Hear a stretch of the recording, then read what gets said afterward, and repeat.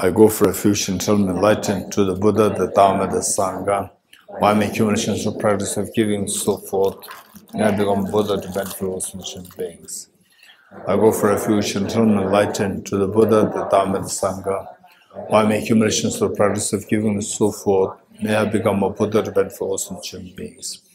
I go for refuge until I'm enlightened to the Buddha, the Dharma, the Sangha. Why make humiliations or practice of giving and so forth. May I become a Buddha to benefit all sentient beings. Sanye Joda Soge Tane Gyapso She Dage Jinso Yebe Sonam Ge Dola Benjere Sanye Jubare Sho Sanye Joda Soge Jonam La Chanjo Bardo Dane Gyapso Che Dage Jinso Kebe Sonam Kola Benjere Sanye Jubare Sho Sanye Joda Soge Chonam La Chanjo Bardo Dane Gyapso Dage Jinso Gebe Sonam Ge Dola Benjere Sanye Jubare Sho. Independent origination, there is no ceasing, no arising, no annihilation, no coming, no going, no separateness, no sameness. I prostrate to the consummate Buddha, the supreme among all teachers, I want to taught this peace which is free of aberrations. I prostrate to the mothers of the hearers, the Bodhisattvas and the Buddhas, who complete peace, which through the knowledge of paths goes the achieves the aims of the world, and through the position which helps subdue its expounded variety of teachings. The one who is transformed into the reliable guide, motivated by ultimate benefits sentient beings. The teachers who guide the protector to you all my prostrations. The one who has eliminated the Republican subjectizations and is endowed with the divine bodies of the vast and the profound, who turn the chance for the forever noble light rays, to you the Buddha make prostrations. Inspired by wisdom and compassion, today in the Buddha's presence, I generate the amount of full awakening for the benefit of all sentient beings. Om Ye Dharma Hetu Prabhava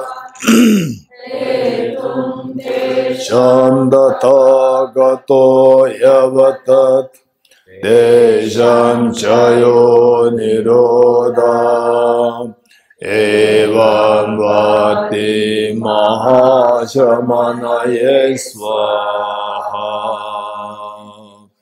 Om Ye Dharma Hetu Prabhavam Hetum Tesham Dathagato Yavatat Desham Chayo Niroda Evam Vati Mahashramanaye Swaha. Om Ye Dharma Hetu Prabhavam Hetum Tesham Dathagato Yavatat Desham Chayo Niroda Evam Vati Mahashramanaye Swaha. All phenomena arise from causes. The causes are taught by the Tathagata, the system causes as well as taught by the Great Seer. Profound, peaceful, elaboration free, clear light and non-compensation. Such a nectar of Dharma I have discovered. Finding no one who can fathom this teaching, in silence I return to the words. Beyond our training, thought and expression is the professional wisdom.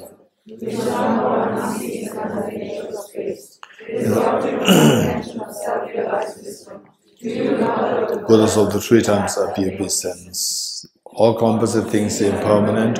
All contaminated things are the nature of suffering. All phenomena are the nature of emptiness and selflessness.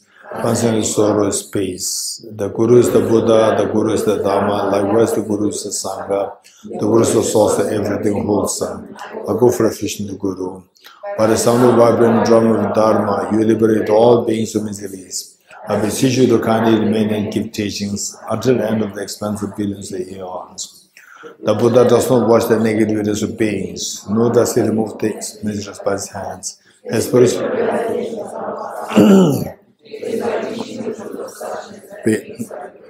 with folded hands, I beseech the Buddhas of all directions to shine light of Dharma for all bewildered miseries glow. If you are attached to this life, you are not a spiritual practitioner. If you are attached to samsara, you have no Buddha. If you are attached to your own self-interest, you have no bodhicitta. If there is grasping, you do not have the view. Okay, today we'll read the three principal aspects of the path.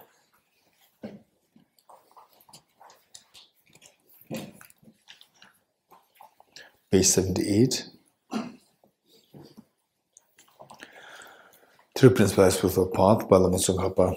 I bow down to the Venerable Lamas. As well as I am able, I will explain the essence of all the teachings of the Buddha, the path praised by the congruous children, entrance for those who desire liberation. Listen with a clear mind, you fortunate ones.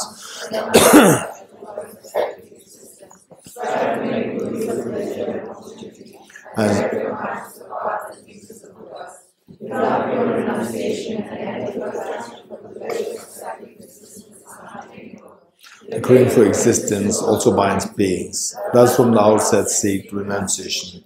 Reverse attraction to this life by reflecting on how leisure and opportunity are difficult to find and how life is very ephemeral without span. Reverse attraction to future lives by repeatedly thinking of the infallibility of karma and its effects and misery of samsara. Contemplating thus, when for an instant you do not admire the splendors of sacred existence, and remain intent on liberation day and night, renunciation is born in you then.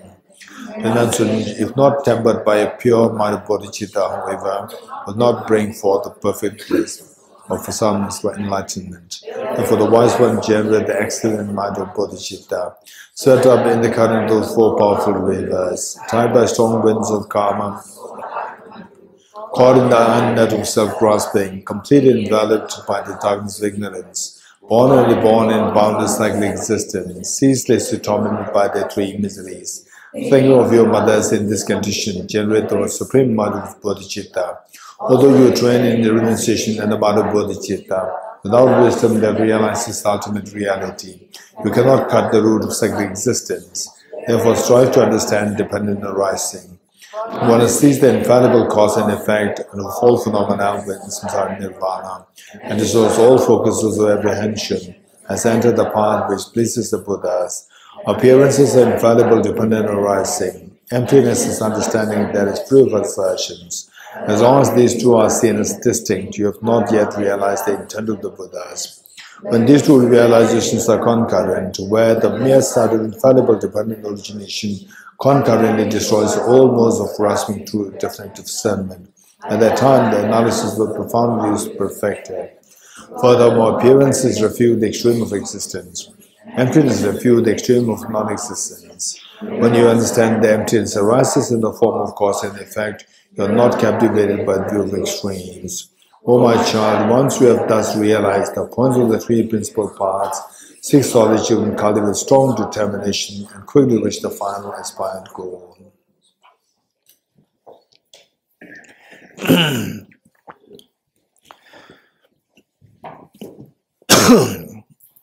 Okay.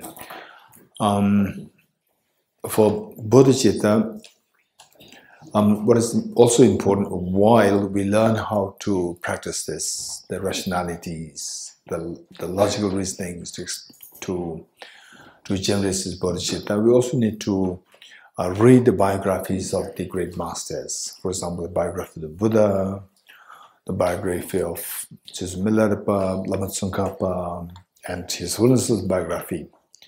We must read that. There are two biographies of His Holiness. One is autobiography, where he says freedom in exile. Freedom in exile. We must read this. Somehow we are connected with His Holiness the Dalai Lama. Somehow, there are many of us who became interested in Buddhism, and even those who were born as Buddhists, they come to take more serious understanding of the teachings of Buddha through the advice, the directions of His Holiness the Dalai Lama. We must read this biography of Freedom in Exile. And the earlier one is My Land and My People. there's the first biography, My Land and My People. The second one is The Freedom in Exile. We must read these biographies. This will tell us His Holiness the Dalai, being revered as the God King of Tibet, is revered as an enlightened being, Buddha, Bodhisattva, Avalokiteshvara, and so forth. And they say what was the real life and how he demonstrated compassion, how he demonstrated the courage, how he demonstrated the skills, the wisdom in the face of huge challenges. Okay, we need to read the biographies. And for the Buddha's biography, I would say that there's the series, which is the Buddha episodes. I would highly recommend all of you to watch this, and I'm sure many of you watched this already. But those who did not watch it, you must watch it. It has like 54 episodes. There are 54 of them, initially released by ZTV. And I'm not too sure if it's still available, but it should be available if you Google search it.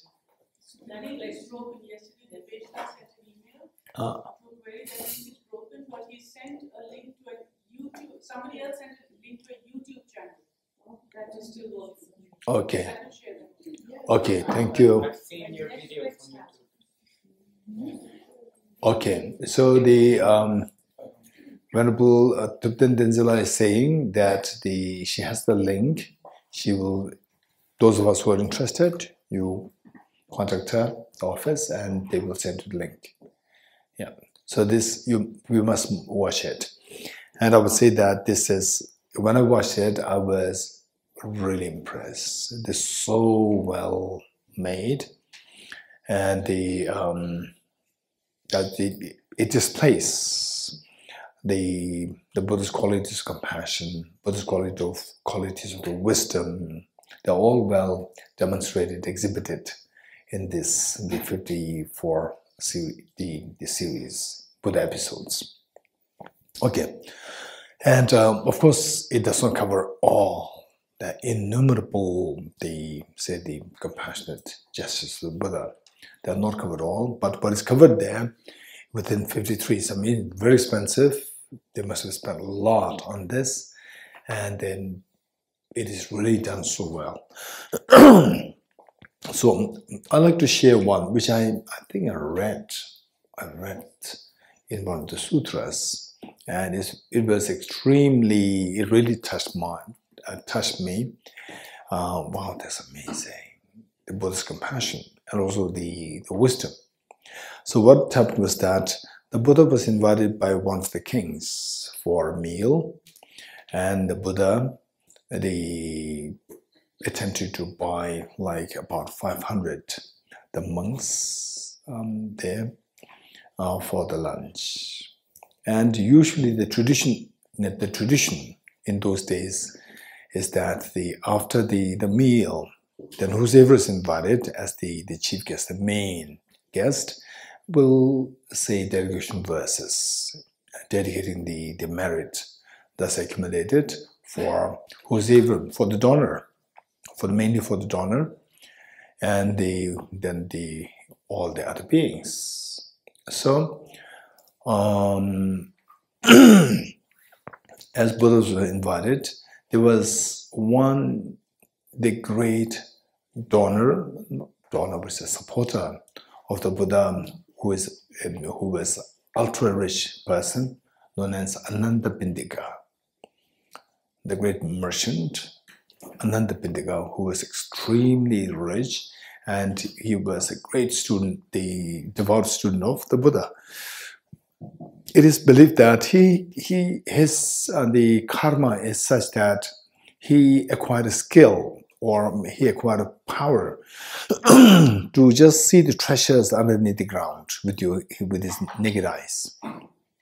Where the treasures are, he could see that. And then he dig it out, the treasures come out. Naturally, he'll become very rich. So this is the gentleman by the name Anandapindika. And of course, he was a great bodhisattva. And one time, when the Buddha was invited for the meal by this king, and the Buddha, along with all the disciples, this Ananda Pandika went to the very remote the villages and the slums. He went there with his the staff, several staff with huge sacks. Then he was just loudly telling everybody in this slum areas, very poor people, telling them that the Tathagata has come on this earth, the Tathagata, the Buddha is on this earth today. We are very meritorious, but you don't know that the Buddha is with us on this earth. Why don't we take the maximum advantage of this? You can offer anything, whatever you have, you can make offering, and I will take your offering on your behalf to the Buddha. And take the maximum. Whatever you have a small, say the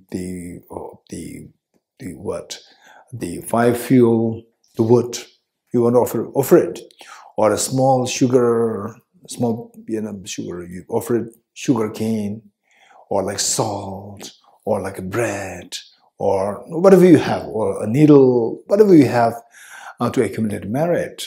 Because why you're poor is because of not having accumulated merit of generosity. Now it's a great opportunity. There's the Tathagata here, the object to whom you make this offering, and the benefit is going to be like innumerable times, million times more. So just a small gesture will make him so much merit. So in future, you don't have to suffer the poverty, and also in future you will meet with the Tathagata's teachings. So he was making this, loudly telling this to people there in the slum areas, and everybody was so happy. They were bringing, something wrapped in a piece of paper or a small cloth, like the sugar cane or whatever they have. They offer them, and he would just put everything in this sack. And he had the staff. And then suddenly when he was passing by, there was a small hut, no, just the open space of a window, but no proper window there. From there, a very dirty, stinking cloth was thrown just next to the face. And he felt so offended. What is this? I came here to help the people, and somebody's deliberately offending me by throwing this very dirty, smelling cloth to his face. And he's very sensible. He told his staff, where did this cloth come from? And the staff said, it came from this small hut. And he sent the staff to go to check who's that. They went in and they discovered two old couple, very old couple, both naked, very old, perhaps in 70s or 80s, and both naked, shivering. And the story behind that was that two of them were so poor that they had only one possession, that is a small cloth to cover the lower part of the body. And when the man goes out, he would use it, and the old lady would be inside naked, and the man would go back for alms, and then come and share between the two. When the wife goes out, she would use it, and then come share whatever she got, and then this is the way of the survival, this small cloth. And then two of them had discussions between two of them that, yes, what we're hearing, that man is saying that this is a great opportunity for us to accumulate merit. Yes, you're right. In this world, perhaps two of us must be the poorest in the world. Why we are poor is because of our no practice of generosity in the past. So if you don't do anything, something in this life, then there's no hope in the future. So it's a great opportunity that Tathagata is here. We did not know that. And this kind gentleman, he informed us about this. And he also taught us how not to suffer poverty in the future. So now, what should we do? What to offer? We have nothing to offer. This piece of cloth. If a piece of cloth, if we give, we're going to go out, then we're going to die. We're going to suffer hunger. Then Buddha said, never mind, let's die. So rather, let's die in this life in hunger, and that at least in the future lifetimes we don't suffer again. So we offered this. But how to go naked? No. So only way is by throwing this from the window. They threw this, and then his Anandapindika's staff, when they entered the house, two of them were shivering, saying that, thinking that now they're going to beat us up for offending them, throwing this very stinking piece of cloth. And the staff, they entered there, there's so much gentleness there, there's calmness there, not like bullyish, like this. And then they asked, who are you? Then they narrate all the stories. They then went back to Anandapindika, reported this, and then Anandapindika put this piece of cloth into the sack and collected all the things and then went to the Buddha. Then he told all the people that I'm going to tell everybody that these are the gifts from the poor people to the Buddha. I'm going to tell the Buddha that this is a gift from the poor people. And then, but he did not want to tell the Buddha because the Buddha knows everything. So what he did was that the Buddha was on the verge to complete his meal, and then the sack, what is this for the Buddha, what is this for the king? It was just a garbage. It's a garbage, nothing worthwhile, but so precious. It's all coming from the heart of the poor people. So what he did was he put everything he took out from the sack in front of the Buddha. Just kept it stacked there. And the king, well, what is this? And the Buddha, it was turn for the Buddha to dedicate the merit of offering this food. And then the dedication is always made for the main donor. And the Buddha, what the Buddha did was that instead of dedicating the merit for the king was the main donor, Buddha dedicated the merit for the two couple. And the Anandapindika did not say anything, did not even utter a word. He just stacked all these things there next to the Buddha, and then he sat down. And then the Buddha dedicated all these merits that we have gathered here because of this meal offering. Let's dedicate this to the donor, the two couples. And the king was a little taken aback. I'm the main donor. My name is not said. And then he interrupted the Buddha, the Tathagata, am I not the main donor? I'm the main donor. Here, I offer the food for you. And all gold, silver, all these things are there for you. I'm donating. I'm making the offering. And the Buddha said, for me, the material values don't matter. For me, the heart matters. You give all these things, but you are not risking your life. The two couple, they give this, and then Buddha just put his hand into the garbage, pulled that cloth out, and kept it in his arm, in his hands, as always, very precious, like his own small child, and said that the donor of this is actually stinking.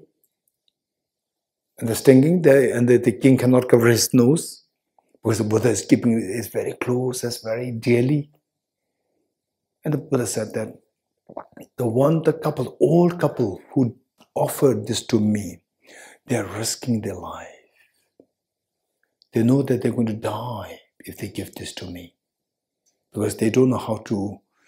They go for alms begging, so they're going to die, and yet they are ready to die to give this offering to me. So this is the most precious offering today. So I dedicate the merit for these two couple. And the king, hearing how the Buddha is so loving and so compassionate, so loving towards the two couple, the king said, I could not believe that there is a couple who is so poor that who has to survive on this dirty cloth. So he sent his ministers to inquire where these two couples are, and make sure that two of them, Buddha loved them so much, and we cannot keep them poor.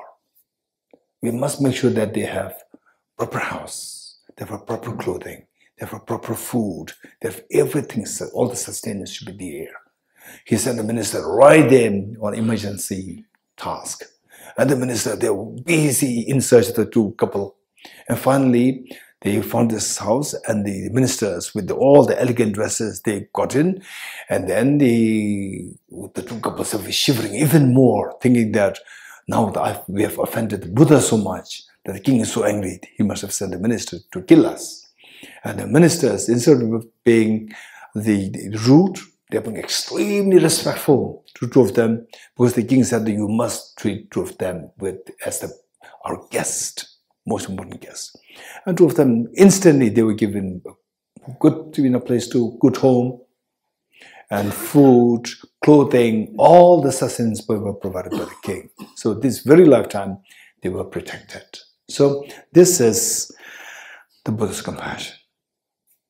So when we, each one of us, when we become Buddhas, we can see each one of them, and you can see their heart, the purity. For you, it doesn't matter how the status, it doesn't matter your material background. It's about the purity of the heart. Okay, this is so precious. Okay, so with this yesterday, we're almost done. What were we doing yesterday?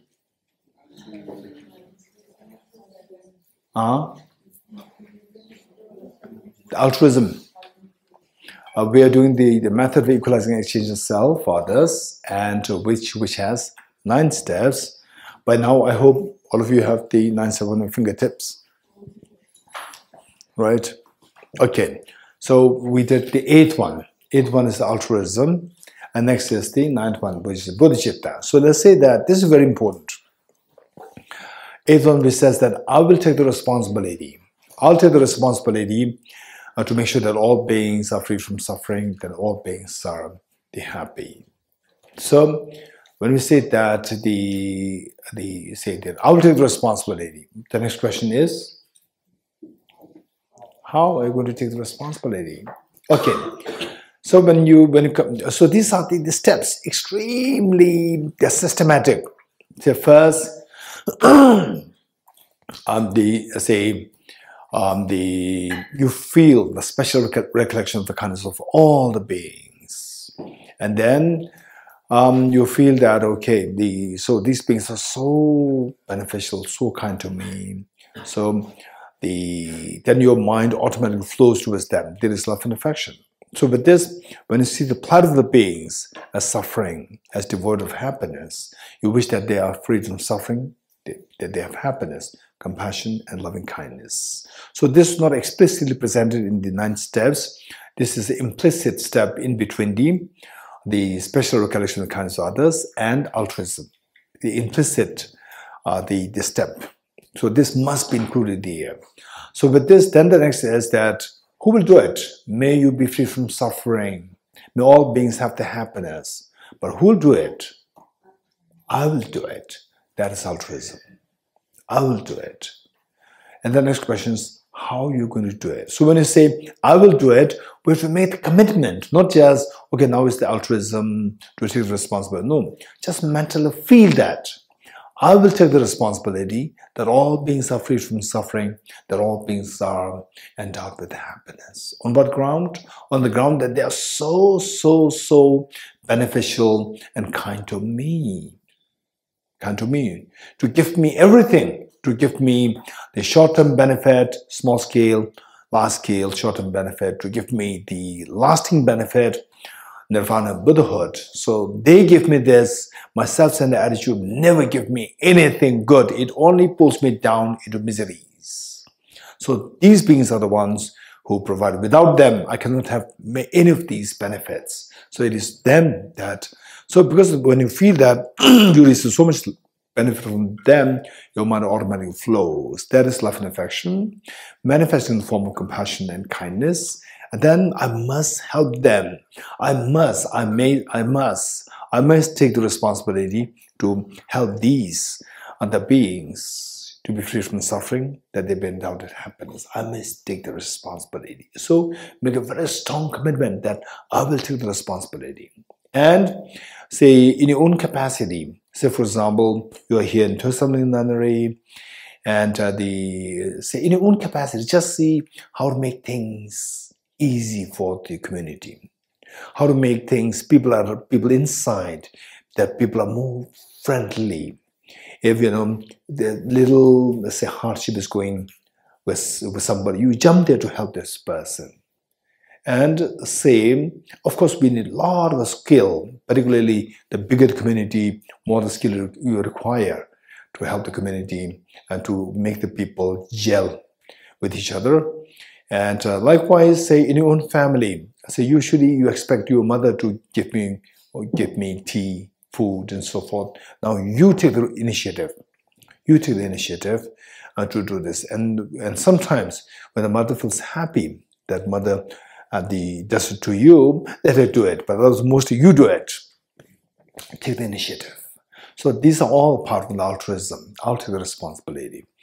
And then, of course, we need quite a lot of skills at workplace, particularly in the corporate world. The tendency is that somebody always tries to pull you down so that, other person gets promotion or like this. All these nasty practices are there. But these are all the indications of the weakness and the vulnerabilities of other people. So when you reach to that level of compassion, instead of feeling angry, you will feel them so vulnerable. You feel compassionate. So this is where, this is how our compassion can grow. So taking the responsibility in your own capacity, where the counter, where things can go counterproductive, you should be a little skillful. Otherwise, just take the initiative, take the responsibility to make things easier for your family members, for the community members, in your workplace, and so forth. Even for taking care of the vegetation's environment.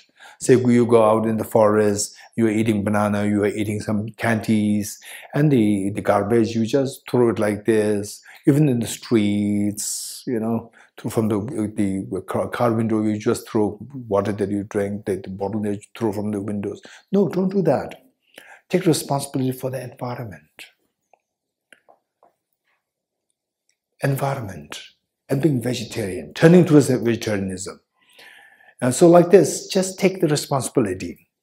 So don't expect, okay, when you take the responsibilities, again, the self-centered attitude is extremely cunning. Extremely cunning self-centered attitude. So when you do something good for others, for the environment, so forth, and then self-centered attitudes is asking you to do for credit. You must get, some credit, recognition from other people, right?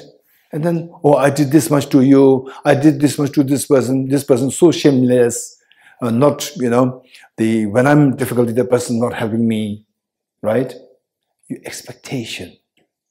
This expectation is triggered within you by the self-centered attitude. Again, the self-centered, while you do something good for others, to diminish self-centered, comes out in a very smart way to again deceive you, make you to feel the expectation in return for what you've done. And then when people don't return your the works or your kind gestures, then you become angry, agitated. They are shameless people. This is all because of expectation. What makes you have the expectation? This expectation just destroys your virtuous karma. It damages your virtuous karma, and immediately it makes you unhappy. Just just imagine if you don't have the expectation. If you don't have the expectation, when the other person does not reciprocate you for the good justice that you have done, and you will not be in pain, you will not be irritated. It's fine. So I did it, my job is done, and the other person they return it to me. It's fine, because you don't have the expectation. So that way, the virtue that you did is not damaged, and that you are not agitated. And this agitation, nobody wants it. What creates agitation? Expectation. What makes agitation? Self-centered attitude. It is so devious. self-centered attitude. So this is how we have to reflect on the demerits of the self-centered attitude. To what I shared with you, on top of that, you just add your own experiences, which tell you the reality. Okay, so with this, then the next question is, when you take this responsibility, I'll take the responsibility. Mentally, you try to feel it. Verbally, try to say this. Say this. I'll take the responsibility. And then once in a while, you can also evaluate if you actually have the tendency to take responsibility, right? And when you do remember the incidents where you take initiative to help others, you take initiative, rejoice. Rejoice. Oh yes, I did it.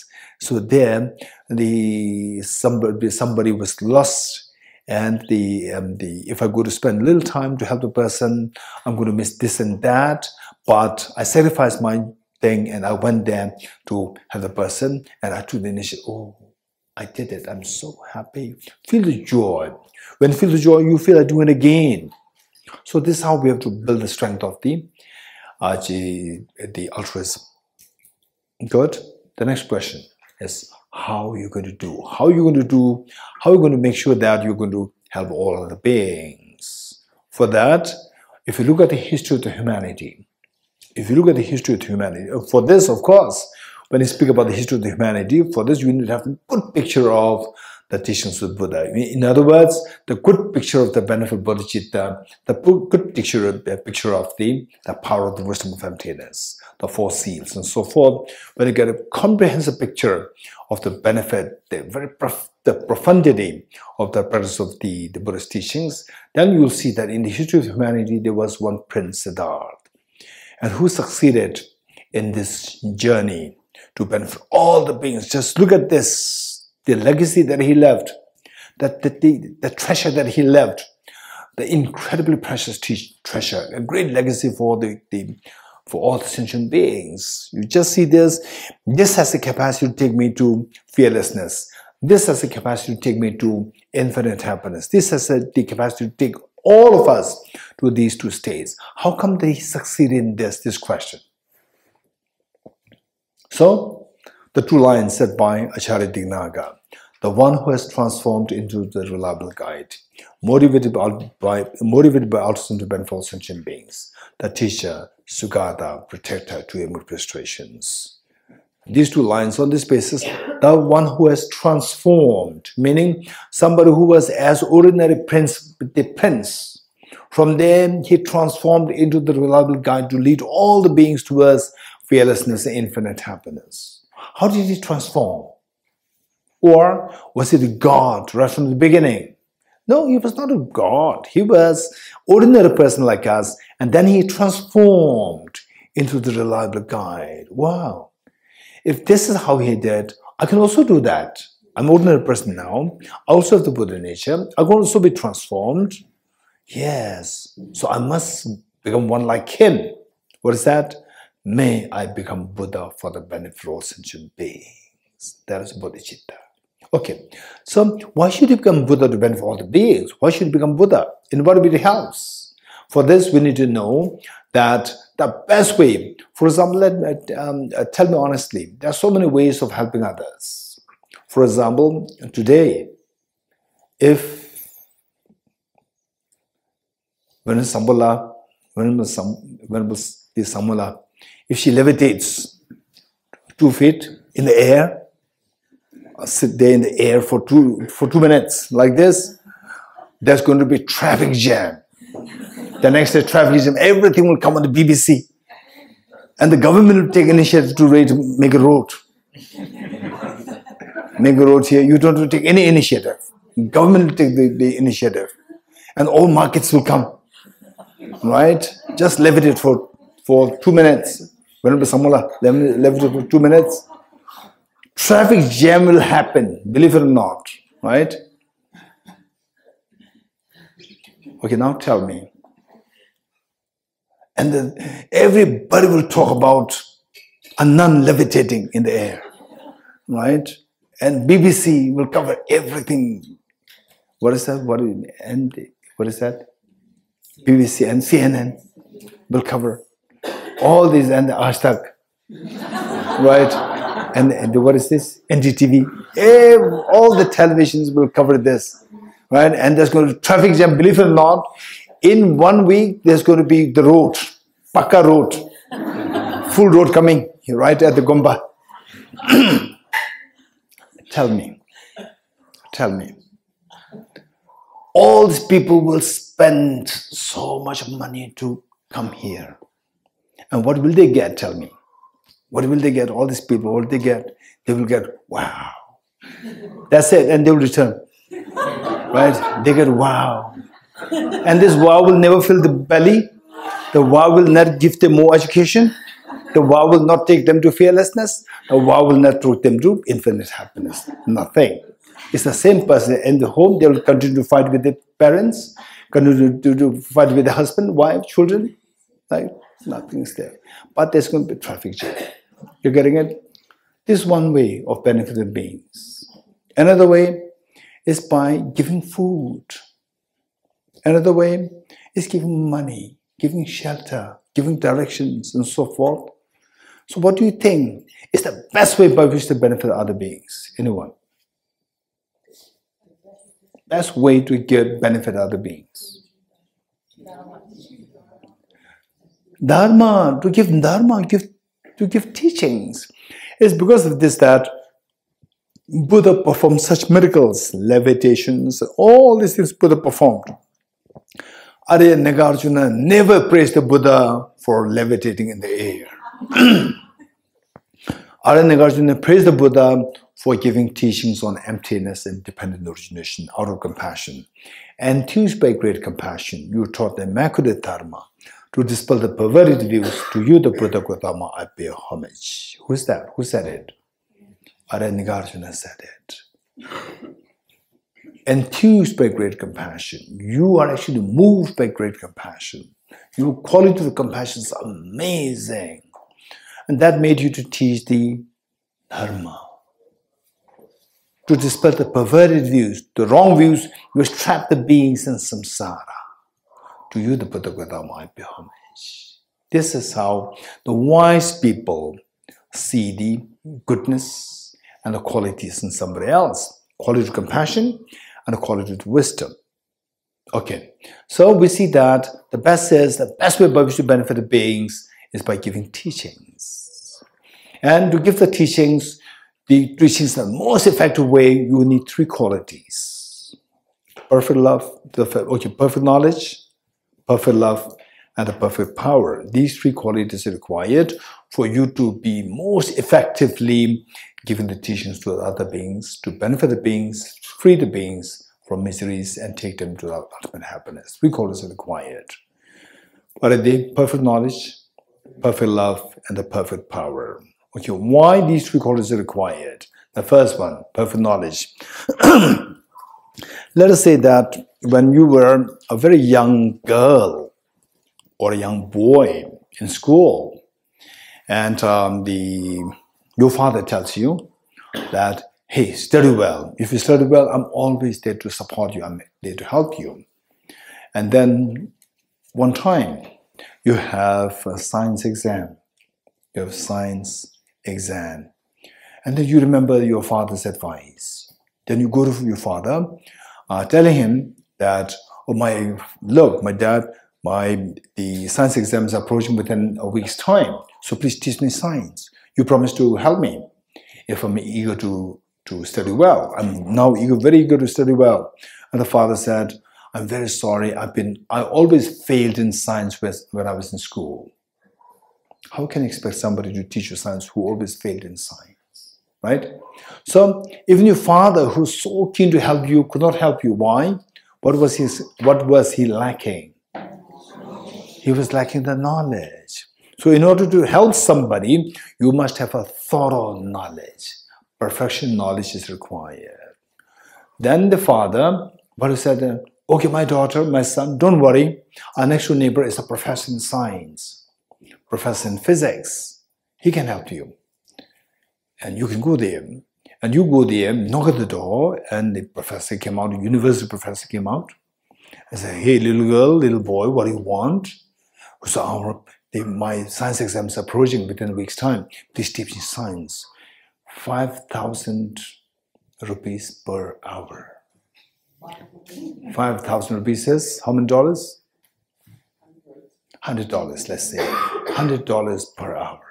Right? In America, there's a $500 per hour. Can you pay this?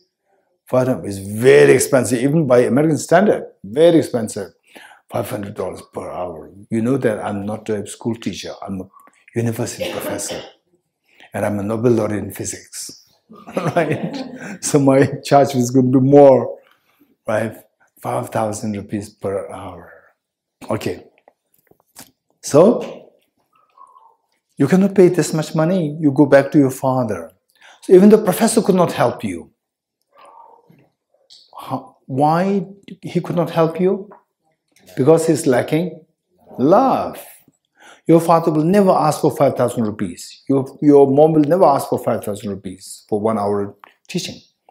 Then your father said, I'm very sorry. And said, okay, don't worry. Your mother, although she is not a professor in science, but when she was in school, she was a topper in science. She was in school, she was a topper in science. And when your mother comes back in the evening, like 4 o'clock, 5 o'clock, you request her. So she has knowledge and she loves you. Then she comes and you jump to the mother and say, Mother, Mom, teach me science. The mother, please stay away from me. The mother went for a conference. For a conference, she ate some stale food and she has a diarrhea problem. Right? So she has the knowledge and she loves you, but she cannot help you because she does not have the power to help you.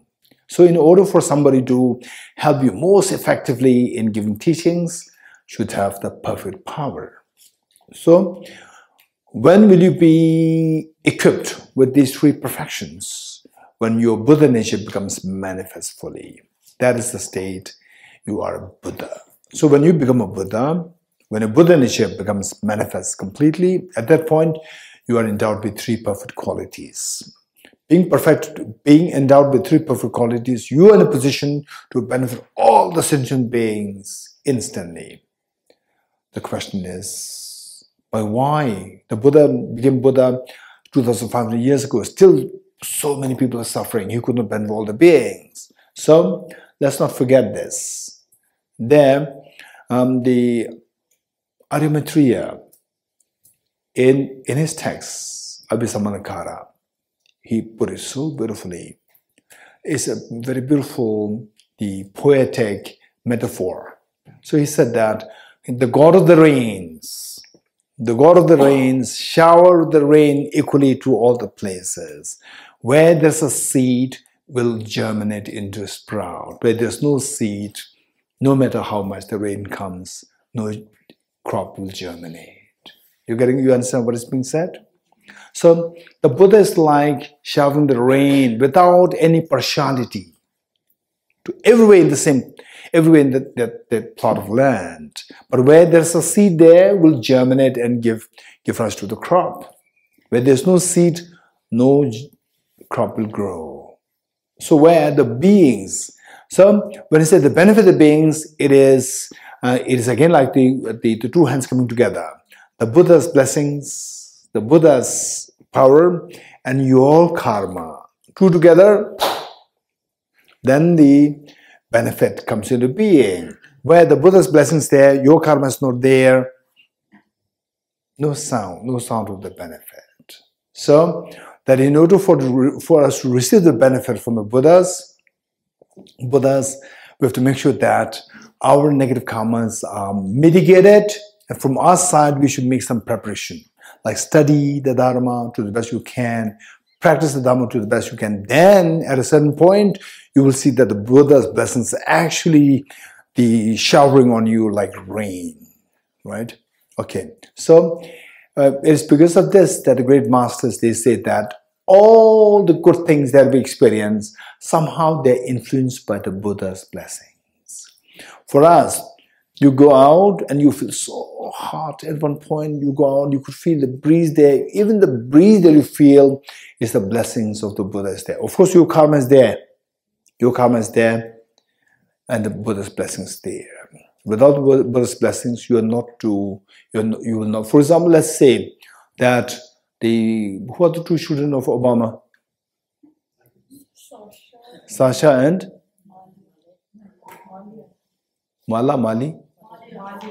Malia. Okay, let's say Sasha and Malia. Sasha and Malia existed before the Obama became the president. Yes? They existed already. Nobody heard of them. The moment the father became the president, they were just heard all over the world. Sasha, Maria, right? Even the little girls, they mimic themselves as Sasha. And somebody mimicked them as the Malia, right? Only after the father became the president. You're getting it?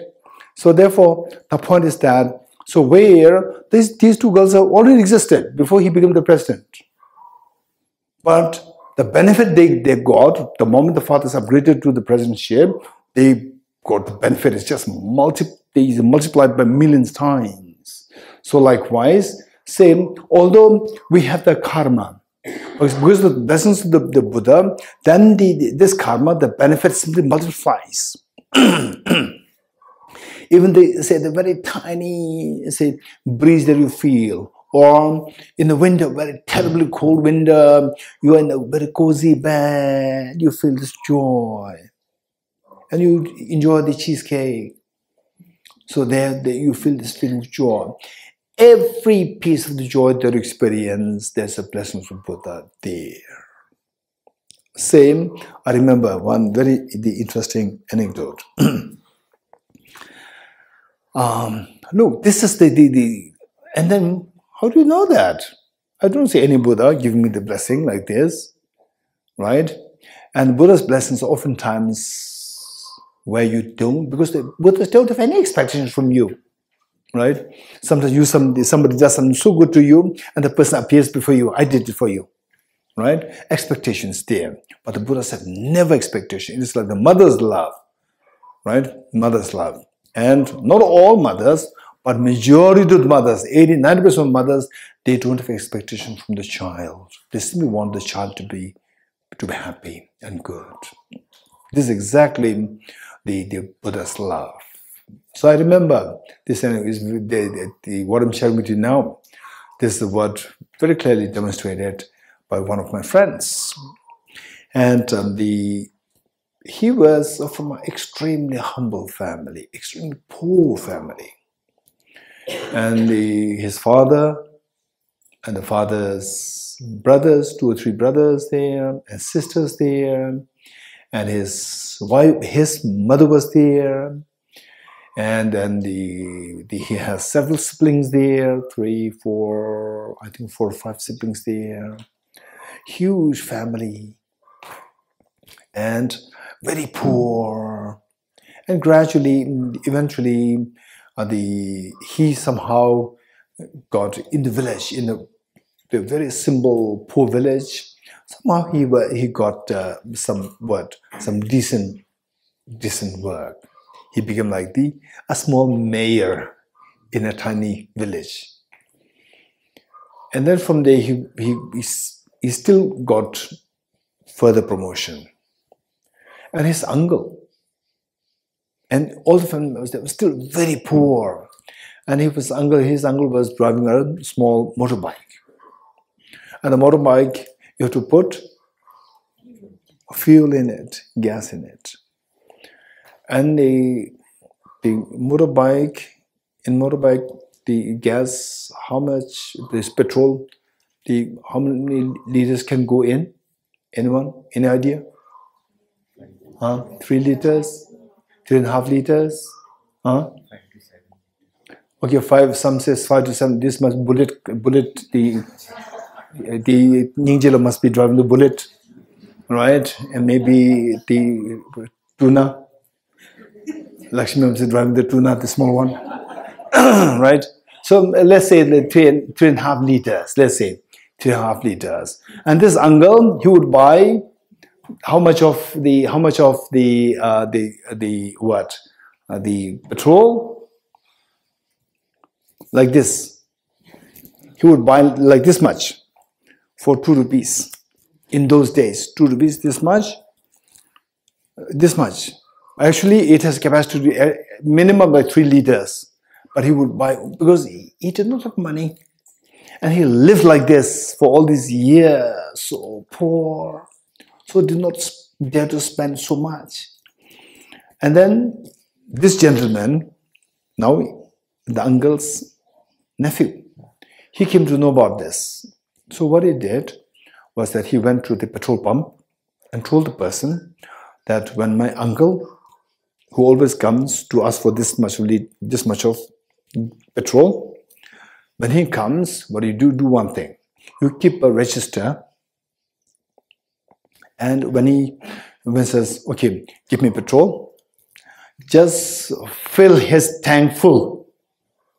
Fill his tank full, and if he pays you 1 rupee, take it. If he pays you 2 rupees, take it. But make sure that you fill his tank full.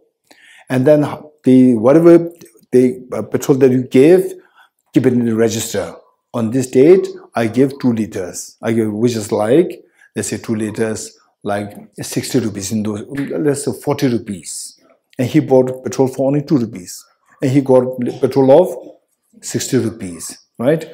So keep a register, and then after 1 month, give the bill to me. I'll pay you. But don't tell my uncle that I'm paying, right? If he asks you, but I paid you 2 rupees, is this what I get for 2 rupees? The whole tank full of the petrol? You just say yes, right? And the uncle did not know that. Uncle was so fascinated. How come I can drive this very freely for the whole 1 week for 2 rupees?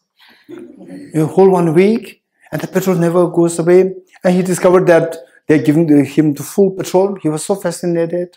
How come? It must be a blessing of the gods. And then he asked them, right?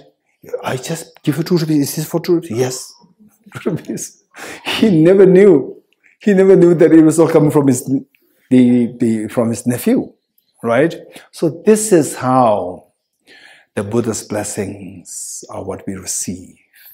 Without you knowing, that is the Buddha who is actually giving us, showering his blessings, that we get this happiness. Every small bit of the happiness that we get, small to the big, they are all related to the Buddha's blessings. Like this, the nephew maintaining the anonymity and making sure that the uncle is benefited. Okay, so that is say when you become Buddha, you will be endowed with 3 perfect qualities: perfect knowledge, perfect love, and perfect power. Pinzole. Bodhisattvas, they don't have the 3 perfections, they have the 3 qualities. They have the 3 qualities: love, knowledge, and power, but they don't have the perfection of the love, perfection of the knowledge, and the perfection of the power. So Bodhisattvas are struggling to get the perfection of these 3 so that they can most effectively benefit all the beings. Power be equated with ability? Ability, exactly. Ability and the potential. Yes. Okay, so this is the Bodhicitta practice on the basis of the method of equalizing exchanges of others. Next is what? Bodhicitta practice on the basis of the 7-fold cause-effect method. So this method is who inherited this teaching from the Buddha? Maitreya. Maitreya passed down this to Arya Sangha. Then Arya Sangha passed down to his younger brother, Acharya Vasubandhu. Okay, this is how is transmitted, and finally they passed down to Lama Selimpani, Indonesia, and then to Lama Atisha Debangara Shirigyana, and then Lama Atisha brought this to Tibet, and this is how this teaching remains so alive till today. Okay, and for information about this, the method of equalizing exchanges of others, you do find the mention of these in Arya Nagarjuna's text also, but more systematically you find in the Bodhisattva Shantideva's text, Guide to the Bodhisattva's Way of Life, chapter 8. Chapter 8. But when I say systematic, it doesn't mean that how I put the 9 steps. No. With 9 steps, you have to know what the 9 steps are, and to supplement, to enrich these 9 steps, you take from what the Bodhisattva Shantideva taught in chapter 8. Okay. And the reasons that he employed, he gives the extremely sharp reasons, the cognitive transformation. If you understand what he's saying, cognitive transformation is must. It'll automatically happen. So with this, you see that your compassion is exponentially growing. You'll see that. Okay. So therefore, we should be wise enough to know that to bring about spiritual transformation, particularly going towards the Buddhahood. And if your goal is just to maintain a calm, peaceful mind, you have no idea about Buddhahood or the fearlessness, nirvana, and if your job is just you want a peace of mind, then single point meditation is fine. You do some single point breathing meditation, that's fine. Whereas if you want to just see that the anger subsides, if this is what you want, then Buddhahood, okay, I don't know what it is, nirvana, I don't know, but at least there's so much anger there. With my anger, I can see the immunity goes down, and then there's so much health issues. Yes, anger can really give rise to so much of health hazards. I've seen that with my own eyes. Anger can really destroy your immunity, and which, because of that lack of immunity, you can just end up into all forms of health issues, health hazards. I've seen that with my own eyes. So anger must be dealt with. And some people, some smart doctors, they will advise the patients, instead of continuously extracting money from the patient, would be so genuine and tell the patient that stop your anger, otherwise this is going to kill you, right? Otherwise, let him have more anger. The doctor can extract more money, continuously extract more money from him. But some doctors are so kind. They will say that stop your anger. Stop your anger, otherwise this anger will kill you. Okay. So, if this is your endeavor to stop the anger, then practice bodhicitta. And if you're a little intelligent, if you're interested in the wisdom emptiness, then these two will help you to remove the anger. But if you want to go for the infinite happiness, Buddhahood or nirvana, it must be a complete practice. Renunciation, bodhicitta, wisdom of emptiness, and the single point meditation. All are required, not one partially. You're getting it? This is so important. Okay. Now the sevenfold cause effect method. Sevenfold cause effect. Yes, Abhishekji. Yes. The two aspirations. One is to practical aspect of reducing anger. The practical aspect which you mentioned of reducing anger, we're practicing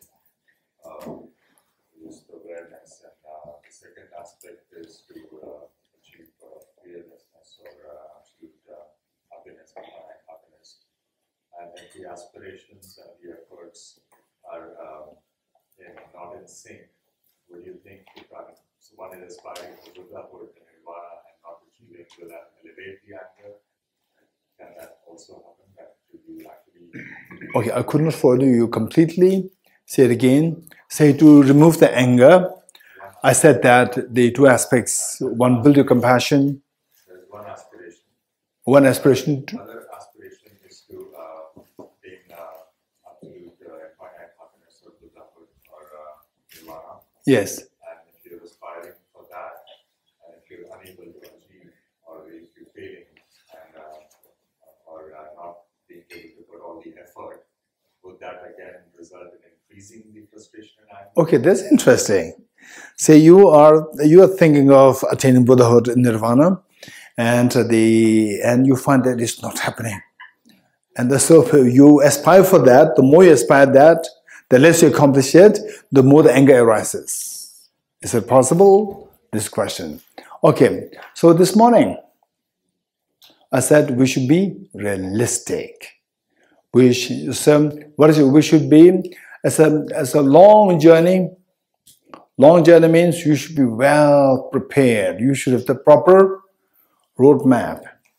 You should have the proper roadmap, and you have to know what are the potential dangers, shortcomings, threats that can come on the way. And you should be ready with what remedies to apply when this happened, that happened, this happened, that happened. Then you should have the remedies ready. Because this is a very important journey. It's not like a small child's journey. It's a very important journey. Okay. So with this, the point is that one of the dangers, particularly with the people from the modern education itself is designed to accomplish something in this life. So subconsciously, we are like indoctrinated to say that what you do, result must be seen in this life. Ultimate result, final result must be seen in this life. No modern education is designed for you to attain, say, the better, the meaningful life, the next life. No, modern education is designed that way. So because of which, our mind is shaped in ways to look for something, the result, ultimate result, just in this life. And if possible, within 10 lives, with maximum like 10 years. And people who can think longer than 10 years, 20 years, 30 years, 40 years, usually they become extremely good strategists of the nation. The thinkers, think tanks. People in think tank, these are the people who are being identified by the bigger people, that these people can help the nation to build the nation. Or you are put in a group called as the think tank, who can think of the policies for the nation, 20 years policy, 100 years policy, and 200 years policy, 300 years policy. So most of the people, they are not trained like this. Only a few people, perhaps from the past lives, they have this mindset, and these can think of from a very global, from the wide range of, from the point of perspective of the wide range of time and space. They think of this. So these people, they can become like the policymakers and be in the think tank. So whereas most of ordinary people, they just want the result right away. Right? So this morning we discussed it. Renunciation, 4 seals. I'll meditate for 1 month. 1 month renunciation is fine. Then Bodhicitta, he said it will take longer. Okay, 2 months, Bodhicitta. Then the wisdom emptiness, and that I'll not eat food. Just water is fine. Or some Maggi is fine. Maggi, instant noodles is fine. Right? So that I save my time. Then the wisdom emptiness, he said many studies. Okay, let's say 3 months. And then what? Single body meditation. Or single body meditation, it doesn't require so much studies. Just observe the breath. Right? 1 month is enough. So total how many months? 9 months. 9 months. And then what? Then Gade is already there. Then Paragade, nothing to do. Just continue with this practice. Then Paragade, Parasamgade, Bodhisvaha. Right? Then Buddhahood. Before 1 year, Buddhahood. And then before Buddhahood, in 2 weeks, you drop everything, right?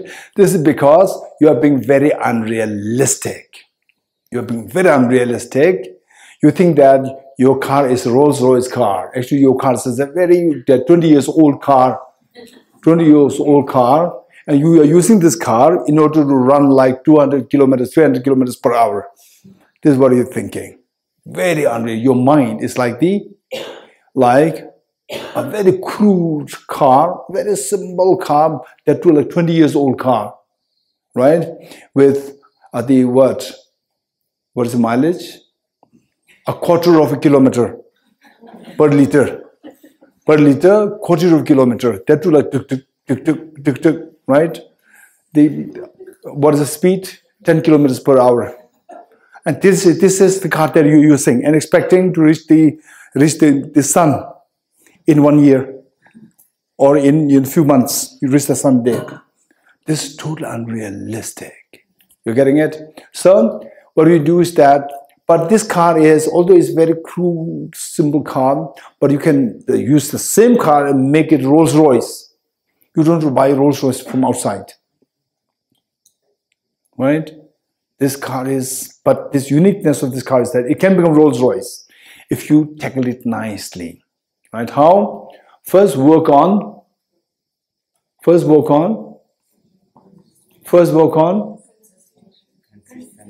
consistency. First work on consistency, small, start small. Focus on consistency. Don't focus on the quality, don't focus on the quantity, focus on the consistency. And if you can prove that you're consistent for 1 year, 2 years, only then I will say that you are serious. I'll not say you are successful. I'll say you are serious. Only if you are serious, I will then suggest you to go for the quality, go for the rigor.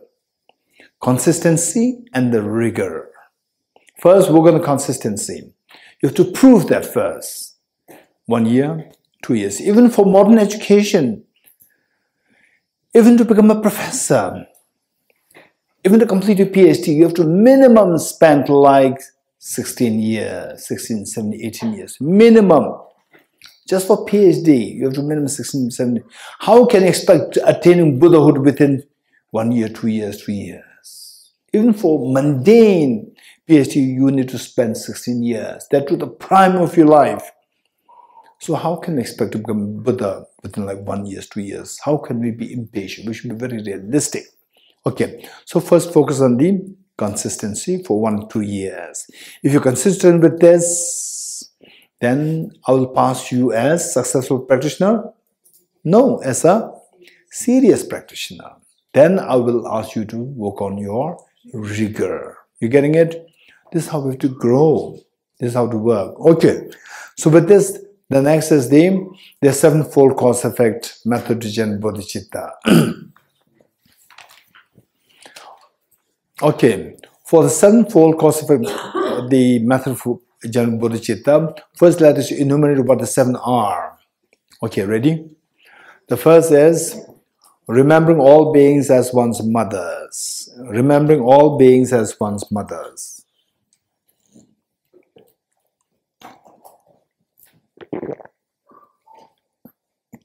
Number 2, remembering their kindness. Remembering their kindness. Number 3, repaying their kindness. Repaying their kindness. Next is number 4, seeing the beings in the light of great affection. Seeing the beings in the light of great affection. Number 4. Number 5, great compassion. Great compassion. Number 6, altruism. And number 7, bodhicitta. Okay, number 1, remembering all beings of one's mothers. Number 2, remembering their kindness. Number 3, repaying their kindness. Number 4, seeing beings in the light of great affection. Number 5, great compassion. Number 6, altruism. Number 7, bodhicitta. Okay, remembering all beings as one's mothers. What is number 2? Remembering the kindness. What is number 3? Repaying the kindness. What is number 4? Seeing the beings in the light of great affection. What is number 5? Great compassion. What is number 6? Altruism. What is number 7? Bodhicitta. Good. Okay. The first is seeing beings and the remembering all beings as one's mothers.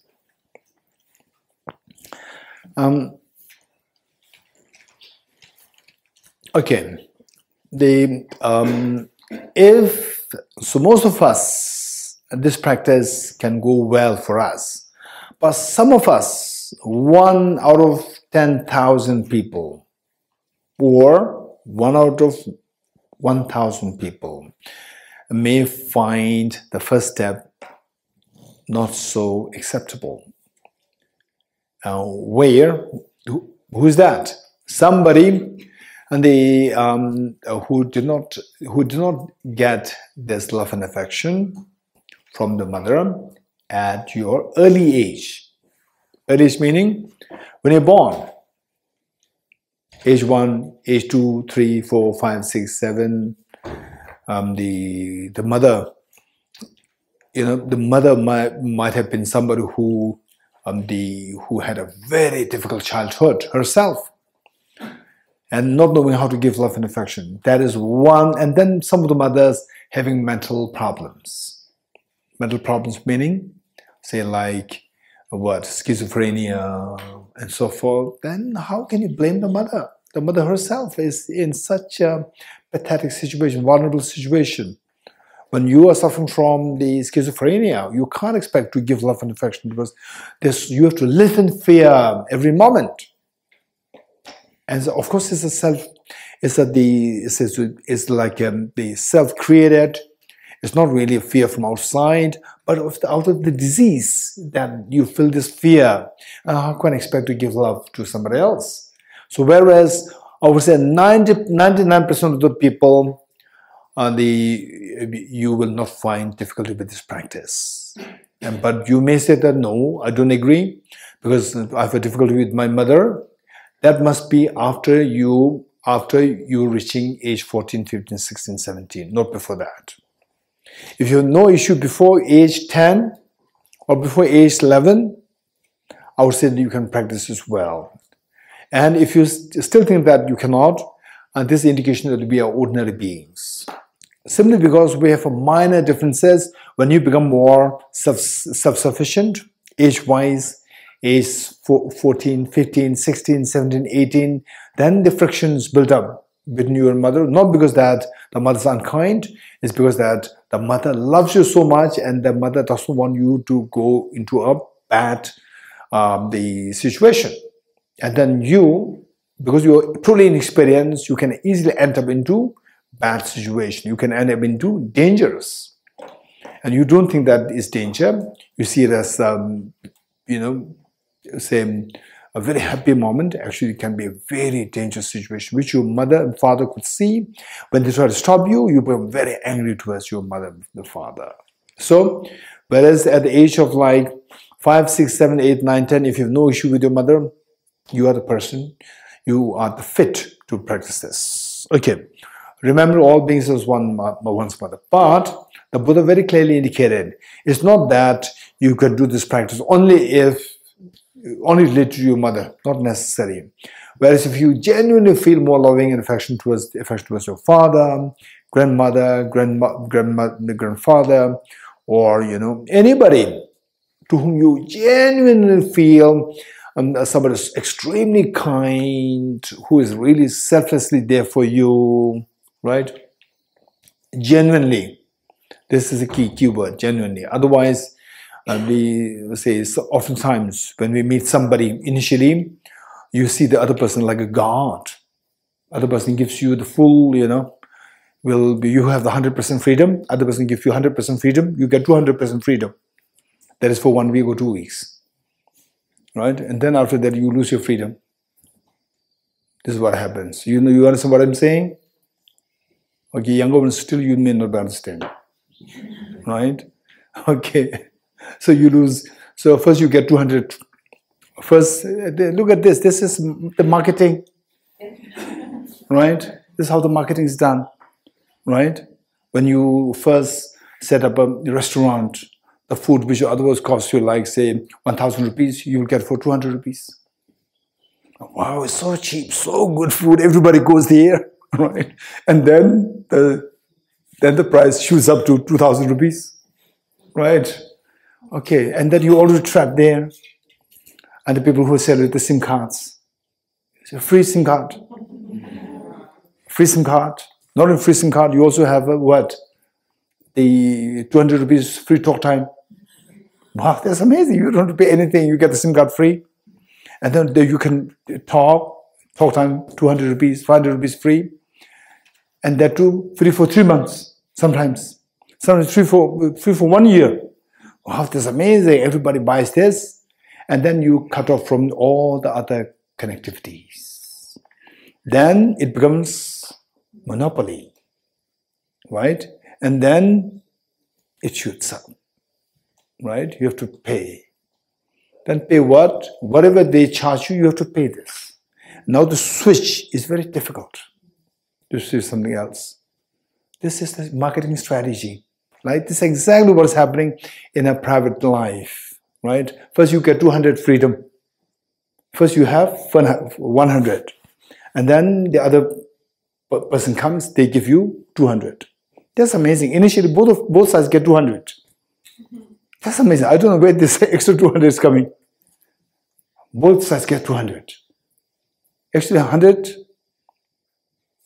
and 100. If 200 means one person should get 200 and the other person should get 0. No, both get 200. Because, right, same the, hey, I have a little headache.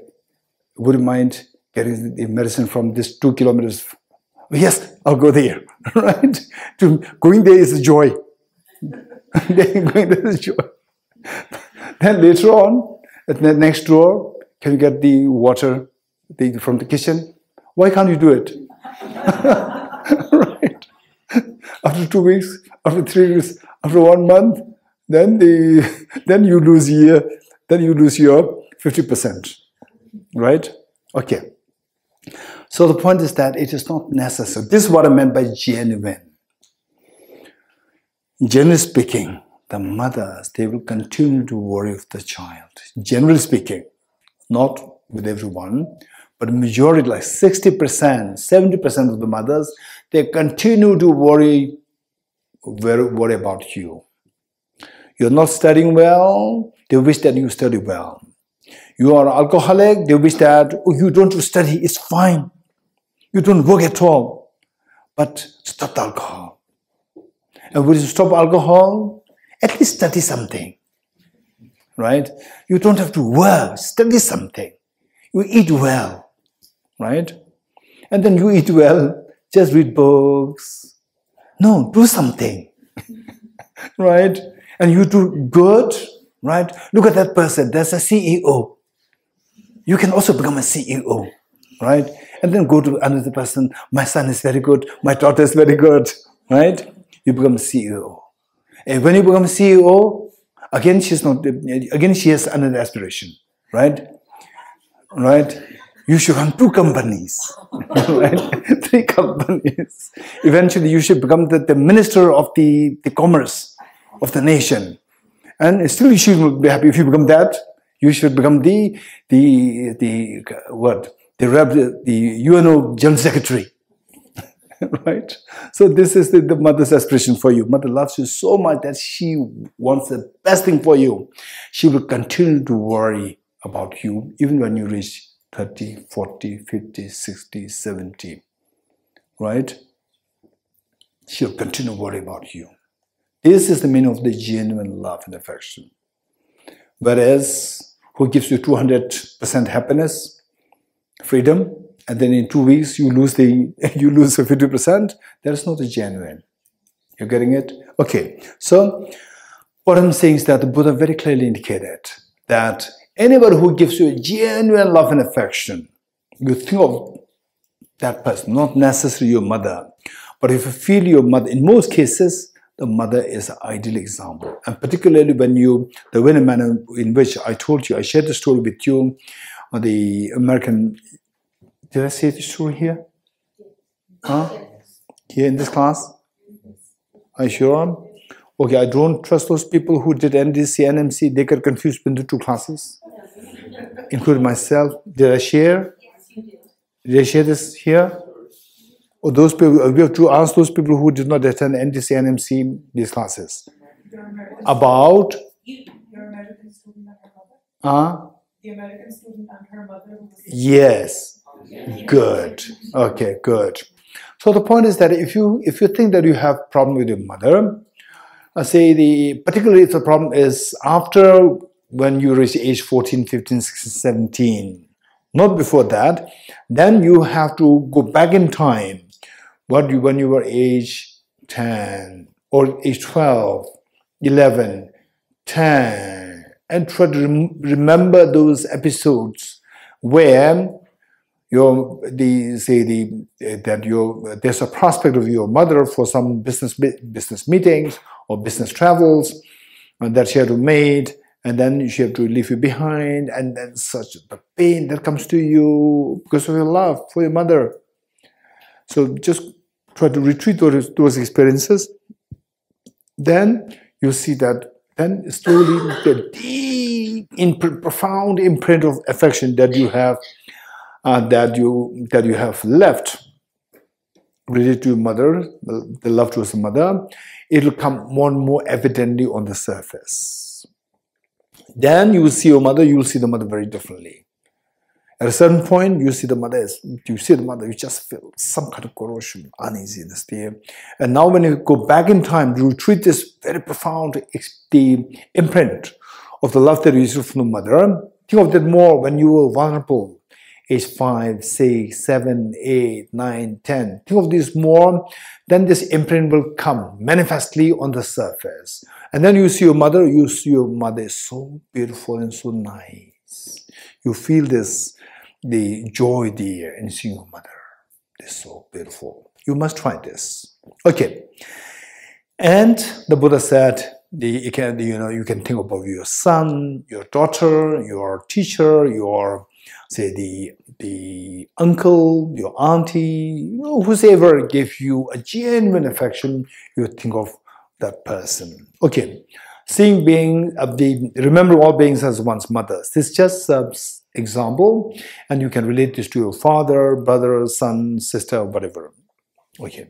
So the question is that in this life you have a mother, and in the former life also you had a mother. In the former life also you had a mother. So how many times you had a mother? Infinite number of times. For this question is, how do we know that there's a rebirth, there's a former life? How do we know that? This is a big question. Okay, since that we don't have much time, I don't want to share all the stories meaning my own anecdotes. The anecdotes of meeting with the scientists, physicists, talking about the rebirth and so forth. I want to skip these stories there. To make it very quick, how do we account for the rebirth? And for this rebirth, I'm going to quickly share some thoughts on this. One thing is that let's not begin by saying that there is rebirth. Let's begin by saying if there is rebirth.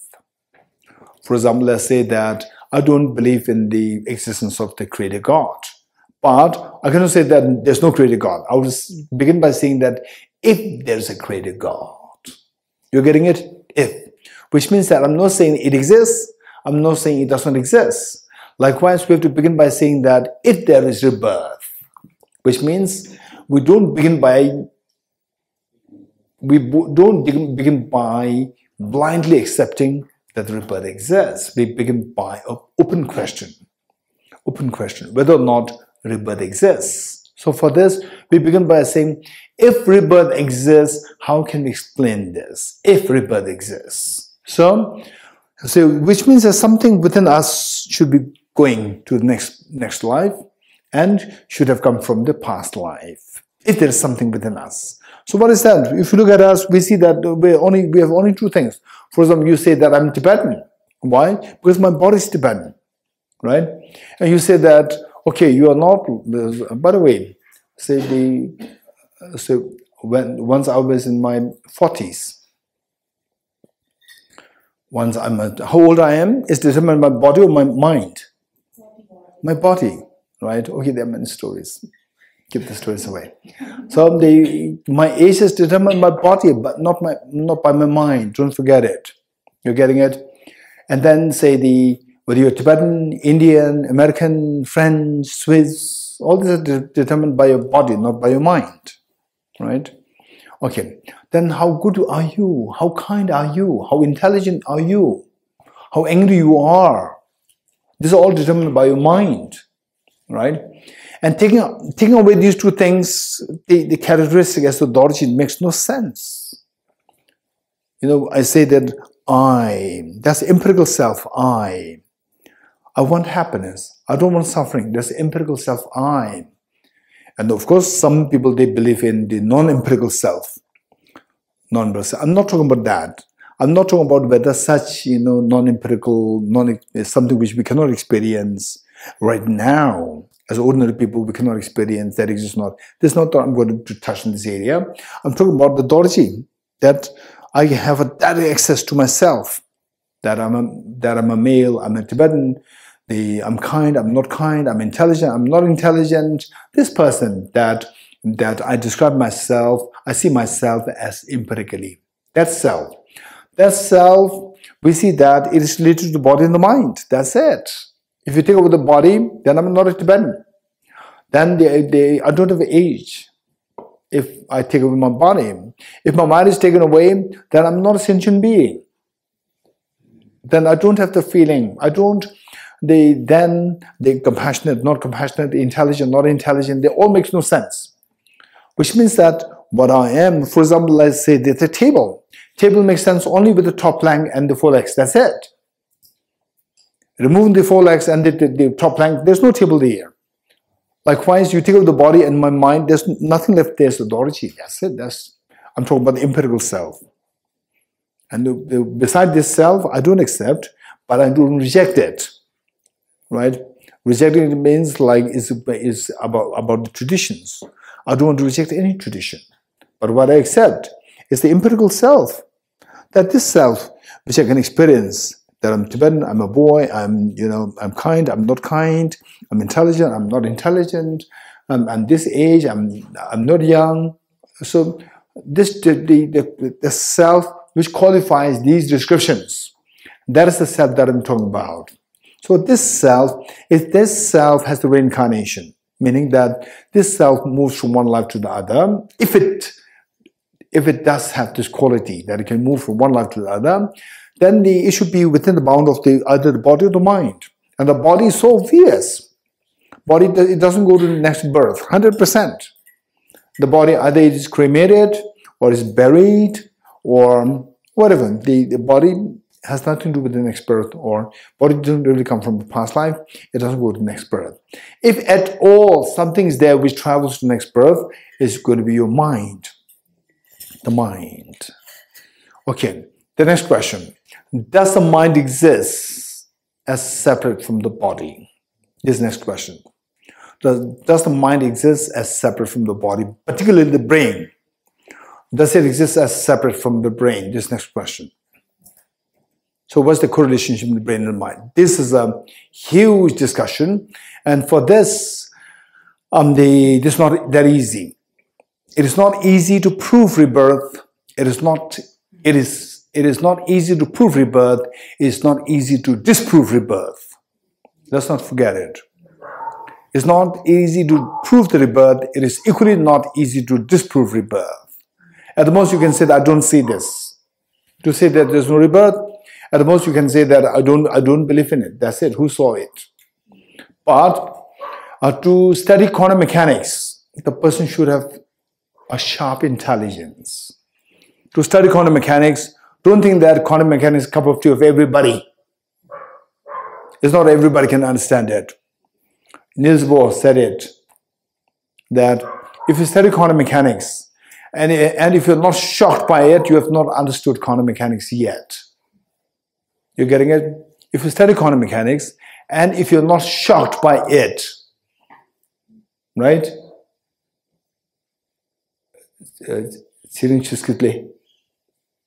Right? Did you hear this? Niels Bohr said it, right? Our physicist here, a young physicist. How old? 19. 18, 19. 19 years old. 19 years of physicist. Brilliant physicist. So if you don't believe in what I said, ask her.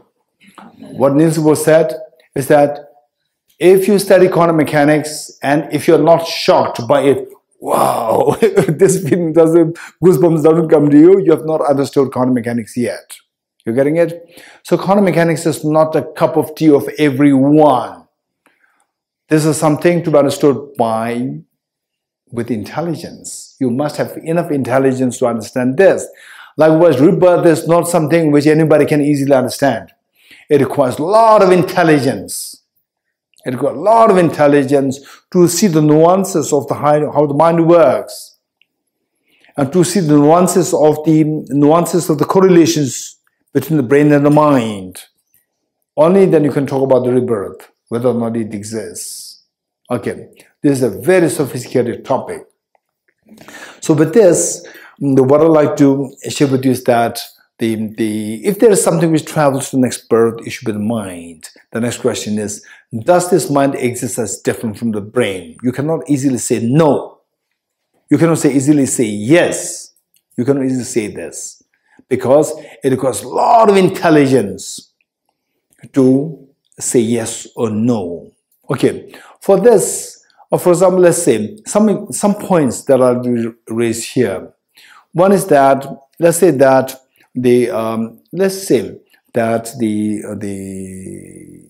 what is the most sophisticated mobile now?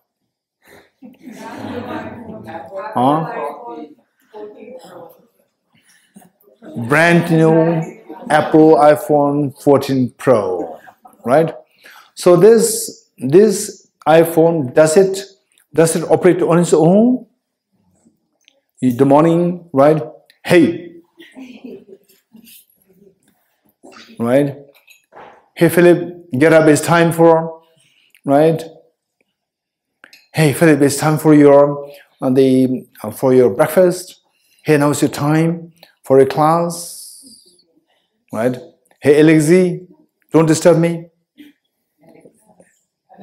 Alexa, don't disturb me, right? Then Alexa says, okay, sorry, right? Okay, sorry, right?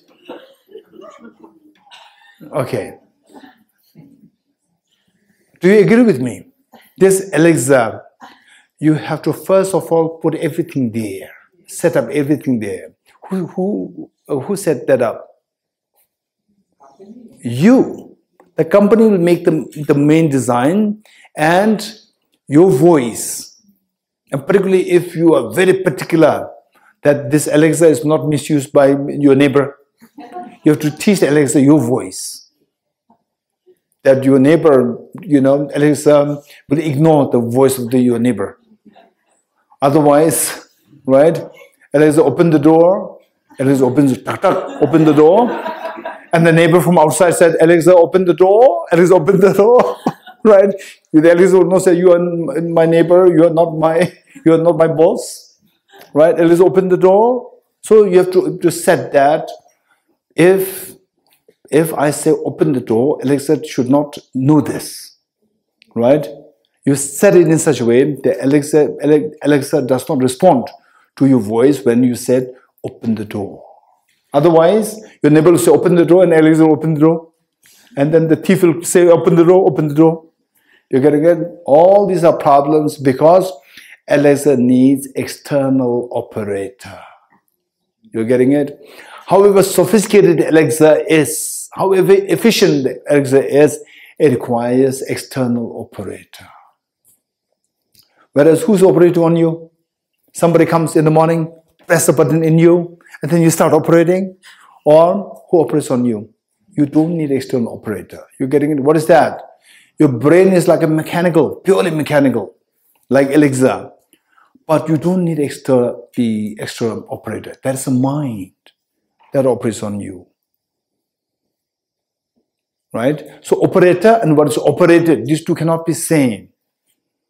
Right? Alexa and you are not same. You are not Alexa. Yeah, you are the operator of the Alexa. Your mind is operator. Operator and operated, these two cannot be same. So these are the nuances. You cannot say that, right away say that these two are different. These two are one. You cannot say like this. You need to have these eyes to see the nuances. You need to have this. You need to have this the sharp intelligence to see the nuances. And say another thing that I will share with you is that say you have a sense of I, a sense of I. This person, this I, sense of I, and this was a sense of I. When you were 5 years old, when you were 10 years old, when you today, all along, you have the sense of I. Yes? You have the sense of I. Okay. But if it's purely the brain, if it's purely the physical body, right? Physical body, we see that when you were just a tiny fetus in the mother's womb, how many cells are there? There may be like a few million cells, that's it. Now you have trillions of cells within you, right? And of these millions of cells with which you came in the mother's womb, many of these already died. New cells already came up. And there's no sense of new self. Now I'm a different person. No, it's the same person. Although the body is almost like 90% of the body that you have now was totally non-existent when you were a tiny child. Minimum 90% of your body that is now was totally absent at the time of when you were a child. Because the cells die and new cells are grown.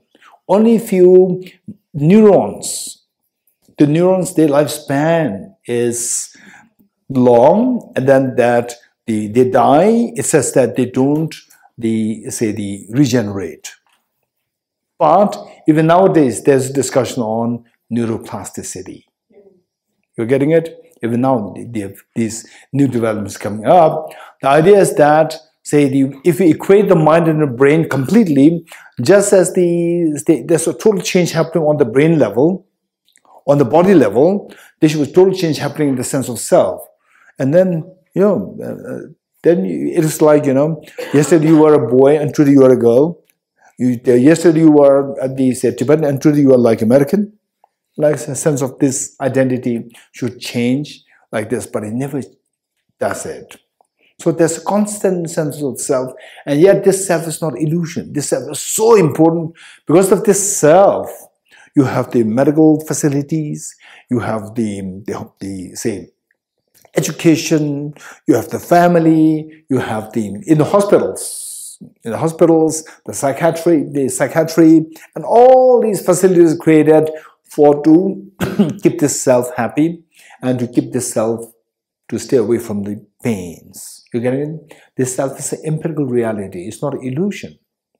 And yet this self, if you equate the self marked by the body and the mind, if the mind and the body, these two are to be viewed as the one thing, then the danger is that the self becomes like either illusion or, with the change in the body, like 90% of your body that you had, like when you were a child, is no more there with you. So the sense of I should be 90% very different now. But this is not the case. Okay. And also the another thing, which a big debate that came up was about the free will. The free will. It was a discussion in a conference in Israel, organized by a neuroscientist, a very renowned neuroscientist, and his group, his team. There were so many neuroscientists, his students were there, and psychologists were there, even physicists were there, and I was also invited there to give a talk on what is consciousness, what is mind from the Buddhist point of view. And there, that debate, that conference, I would say that of all the conferences that I attended, that one I would say is the best conference that I would say. Because there's a heated discussion happening, direct discussions, debates happening, not like, very diplomatic, you ask a question and the person gives the answers, and even if you're happy or not happy, you stop. No. So it's just a follow-up question and answers happening. And it's a very heated debates, like the debates that we have in the monastery universities, kind of that.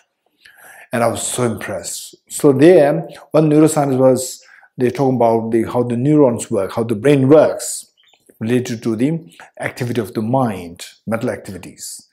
And then somehow it slipped into the topic on free will. And then from the audience, the physicists were there, neuroscientists were there, psychologists were there. They were all pressing the presenter. And so, how can you account for free will if you reduce all the mental activities to the brain? Brain is purely physical, material thing. It's a mechanical thing, brain. Where the brain is pure mechanical, you should be able to identify where the free will is. The free will means there's a possibility, there's a choice there. Whereas if it's pure mechanical, there's no choice. For example, there's sunflowers here, the sun rises from the east. There's no choice for the flower. Okay, today I'll not face towards the sun. There's no choice. But it's a pure mechanical, it'll turn towards it would invariably turn towards the sun. Unless the branch is broken, it'll turn towards the sun. Whereas you are a human being, your mother is coming from behind. Hey, my daughter. Okay, shall I look at my mother or not? You have the choice. If it's purely mechanical, you don't have the choice. Where is free will? This was the huge discussion, and the neuroscientist, she did not have any answer. She got stuck there, right? Because she tried to explain something, again, the more questions come up, more internal contradictions. So this way, if you reduce the functions of the mind to the brain activities, many contradictions are there. It's not that easy to say that brain and mind is one. You're getting it? Okay. So from this we see that, and then the most important thing is that the change of brain changes happen in the brain, the mind. Change the mind, changes happen in the brain. These two things, many people think that brain and mind is the same because, say, brain damage happens, then they say your ability to speak stops, your ability to think stops, your ability to feel the empathy stops, right? Your ability to feel that the pains stops. So this was seen as one. No. So this is so beautifully explained by the Acharya Dharmakirti, a 7th century great Indian master, Acharya Dharmakirti, in his text, Pramana Vartika chapter 2. Pramana Vartika chapter 2. Of course, this chapter 2, you have to study it. You study it with the help of a teacher. It's not something that you read and you understand it. It's not like, say, the novel, reading a storybook. It's like a study of quantum mechanics. You have to learn from an expert. Without this, you cannot understand it. Okay, so can we say mind and brain are separate entities but they influence each other? Separate entities? And they influence each other. Of course. This is what I'm sharing with you, that Acharya Dharmakirti, he so beautifully explained all these things. The mind and brain, these two are mutually dependent on each other. Mutually dependent on each other, yet these two are very distinct entities. Okay, this is so well explained there. And usually, oftentimes, even in public addresses, you go to some center, some teachers are there, you ask about the rebirth, they will tell stories. You know, somebody who remembers their past life and so forth. And I'm somebody who does not accept the stories, nor do I reject the stories. I'm very neutral to this. And when I explain rebirth, I don't really share stories. And only if somebody is interested, I can share stories, which I'm convinced of. Right? Otherwise, simply because I hear from somebody, I don't share this to prove that this is rebirth. No, this is not, from my point of view, this is not how it works. But some teachers, they give you the reasons, plus share the stories. This is amazing. For example, His Holiness, he gives the reasons, then he shares the stories. This is so effective. Whereas many people, they'll share the stories, no reasons. It doesn't help. Particularly intelligent people, they'll run away from you. You know, anybody can tell stories to say that I'm a Buddha. I'm a Buddha who is full of anger. Yeah, I can create stories. Yeah, I can create stories. There's a Buddha who's full of anger, or who's not enlightened. A Buddha who's not enlightened, me. Right? You can make stories. So stories can go both ways. Whereas stories are there as examples, and the reasons must be there. So that's very important. Okay, we'll stop here.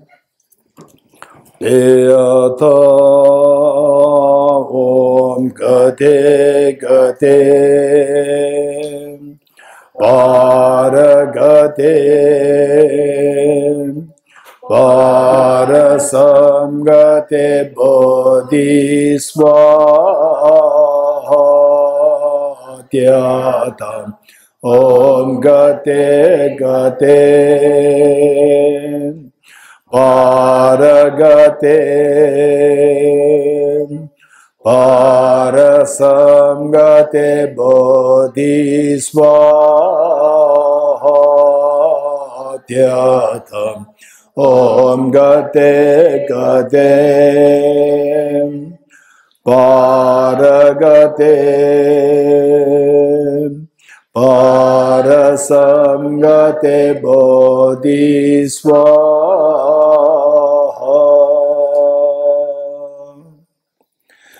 Okay, with regard to the stories, it is not that all stories are wrong, and nor is that all stories are true. So, I personally always keep the stories a little neutral, but there are many stories, very convincing stories are there. You cannot reject all stories. Simply because this story doesn't mean that it's wrong. This is my personal stand. And in fact, what happened to me was that I was in Nigeria. One time I was in Nigeria, and with His Holiness the Dalai Lama, and then I had to go to the airport 1 hour in advance. No, 2 hours in advance. So the government, Nigerian government, sent a policeman to escort me to the airport.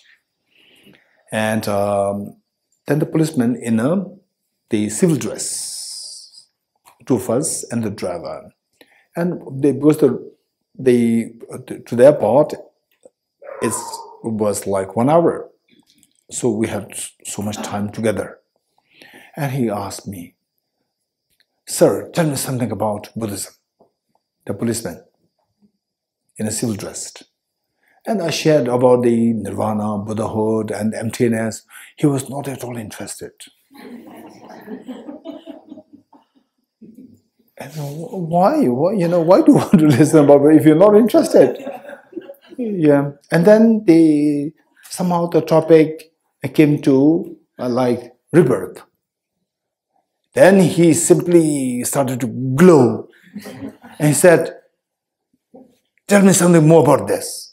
And why are you interested in this?" I asked him. He said that, say, Nigeria is predominantly Christian and Muslim country. Predominantly Christian and Muslim country. And what you're talking about, rebirth, nowhere in the scripts of the Christianity and Islam you'll find this. Yet, if you go to the villages, Nigerian villages, you will see many small children who talk about something of the past, saying that this is not my home. My home is in this village. And they could even specify the name of the parents, specify the names of the brothers and sisters, name of the village. And this phenomena is totally non-existent in Christianity and in Islam. And yet these are happening. People have no clue what is happening there. What is this child saying? So some of them, out of curiosity, took the child to the place where the child was identified that is my home. And the child was taken there. The moment the child gets there, the child behaves as though like he knows the place so well. He or she knows the place so well. And go to the place without somebody leading him or her. He would take the parents and the relatives to the place and enter the house and say, "This is my place," and identify the people there. So he said that we have no clue what is this. And in the scriptures, holy scriptures, no mention of this is there. So this is something everybody's get lost. This is happening there. This is happening there. This is so obviously there. You can actually rectify it so well. And yet, nothing is spoken about it in the ancient books available there. So these things are really, this is what I the first-hand experience I had with the displacement of Nigeria. Okay, we stop here.